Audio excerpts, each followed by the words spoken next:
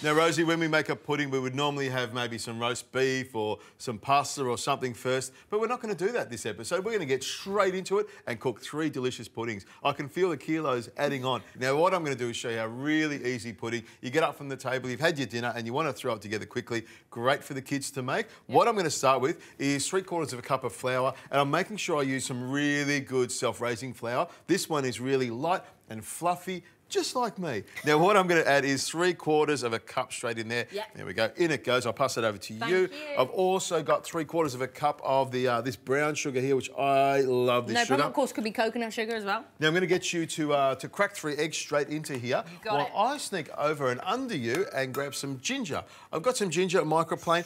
Just a little bit of ginger for some spice. It's the sort of thing that you would add to a Christmas pudding, isn't it? A little bit of ginger for spice. Ginger in puddings, I absolutely love it. That little fieriness, just like me. Exactly, like a firecracker. There we go. Now, you can use dried ginger if you want. I love fresh ginger. It works really well for me. I've got 3/4 of a cup of milk goes in there as well, and some butter. If you can pour that butter in there, I'll get you to handle that lovely melted butter. That's 120 grams of melted butter.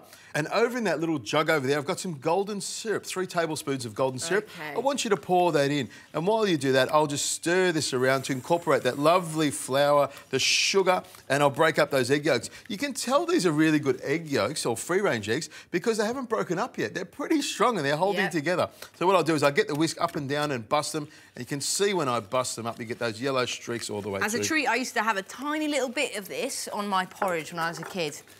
We have lots of that in Britain. As a treat, I used to pour that on top of my Wheat Bix, because Wheat Bix is what we have in Australia. I'd put that on there, or honey, or maple syrup. A treacle's gorgeous. But I'm going to throw a few alternatives in this. You knew that was going to come when we were going to do puddings, OK? So, of course, we could try with molasses and a bit of honey, brown rice syrup. Any of those will do fine. There we go. So if you run out of any of those things, you can grab it from the from your pantry. Now, what I'm going to do is pour this into my little pot here.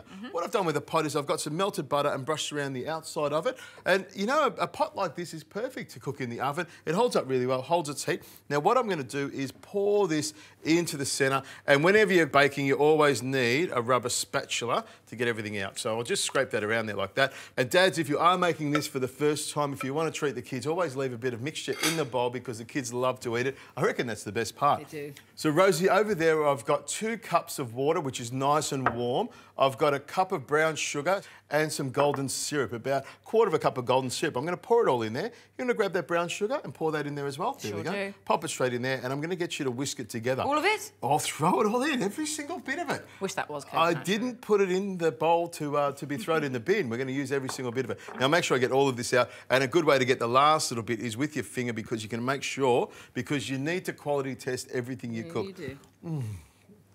I love golden syrup. It is lovely. Whisk that together. Now, this is the sauce part of the pudding. What you do with a self-saucing pudding, and this is something that I do with all my puddings, you start with the base, which is the cake base, which is basically what we have in the pot here.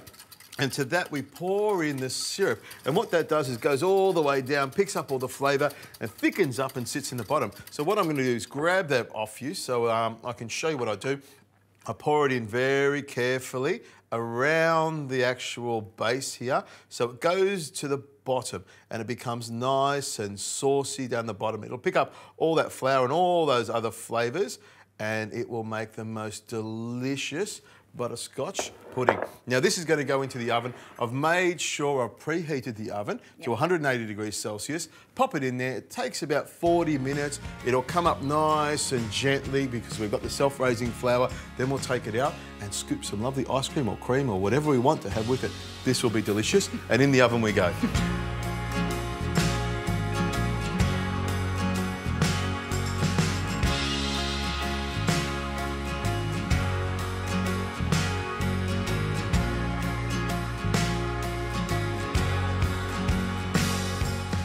Now, Rosie, it not only looks delicious, it smells fantastic, doesn't it? It does. Now, what I'm going to do is cut out the bottom here. You can see all that sauce down the bottom. I'll pick up this plate. It's the only way I can do this, I think. It looks very light, however, I know it isn't. Rich and delicious, and the sauce over the top there. Look at that. nice thick sauce. This is a naughty one. This isn't every so often, in moderation. I don't need to remind you, but when you're doing it, do it well. That's what I say. Go big or go home, Yeah. and that's the way to do it. Now, of course, we need some cream on there as well. Nice big dollop of cream. Double cream is the only way to do it. I'll bring that in. Some icing sugar over the top there to make it even more delicious. You're going to make the other nutritionists get talking about me. Oh, I'm going to change you. You know, we might have all the healthy stuff most of the time, and I will try my best, but every now and again, you've got to come to the dark side. Keep putting the mint on there. Okay, pop the mint on there like that. And because I love icing sugar so much, I'll put a bit more on there. Now, have you got a spoon? Because let's get into this one. We'll do indeed. Fantastic.